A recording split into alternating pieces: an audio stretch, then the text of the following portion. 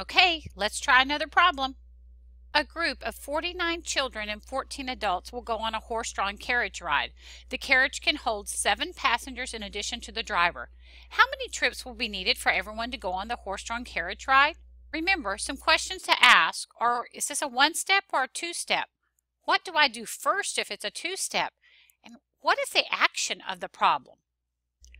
Before we can figure out the number of trips it will take to carry everyone, we need a total number. So this is definitely a two-step problem, and we have to get the total first. To get the total, we need to add the children and the adults. Once you have the total number, you need to just imagine we have one carriage ride with 7 people, another carriage ride with 7 people, another carriage ride with 7 people, and so on until we run out of people. This is a division action. So you take the total and you divide by 7 because 7 people can go on a ride at a time. Okay, now finish the problem and answer the question.